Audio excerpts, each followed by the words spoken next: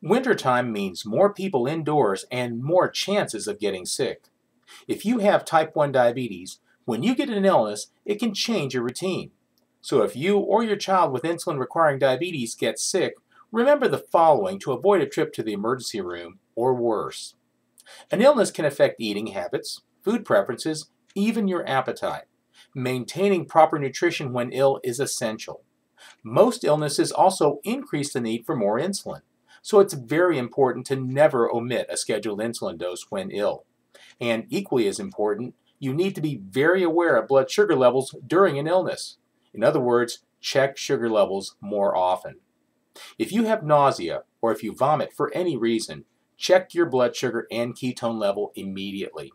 If you have a blood sugar level over 300 milligrams per deciliter, even without nausea, then still check for ketones.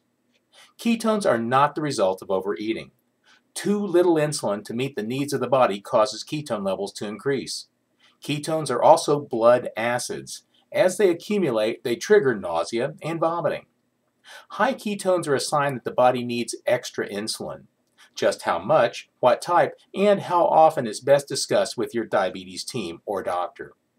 Ketone overproduction is stopped by having enough insulin in the body. The decision to take extra insulin is made by knowing blood sugar and ketone levels. But once you have ketones in your body, you need to rinse them out by staying well hydrated. That usually means small sips of sugar-free liquids to help the kidney flush them out into the urine. Finally, withholding insulin shots during illness is the most common reason for a type 1 diabetic getting admitted for a serious condition called diabetic ketoacidosis. Don't make that mistake. Call your doctor early into an illness for help if you need it.